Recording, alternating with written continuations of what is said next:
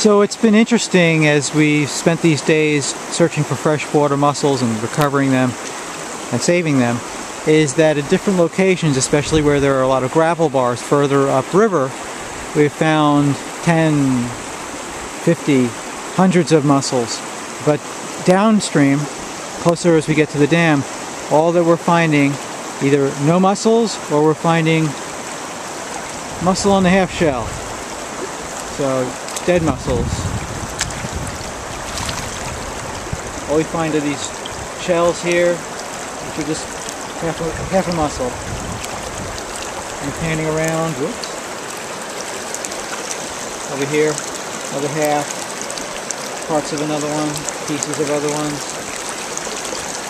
Some more. These are all not live specimens, these are half shells.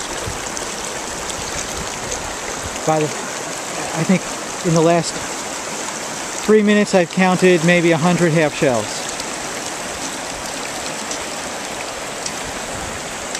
I've counted about 100 half shells in the last. Yeah. How about you? Yeah. Lots of old dead halves. Old dead halves. Oh, we'll continue looking and maybe we'll find one or two that we can save and recover. But it's not surprising that closer to the dam where the water was deeper and more turbid, more sediment, that we would find fewer live specimens.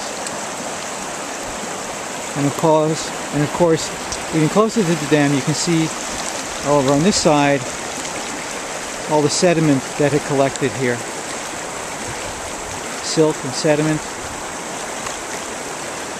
right behind where the dam used to be. That big pile of soil sediment, that's where the dam used to be.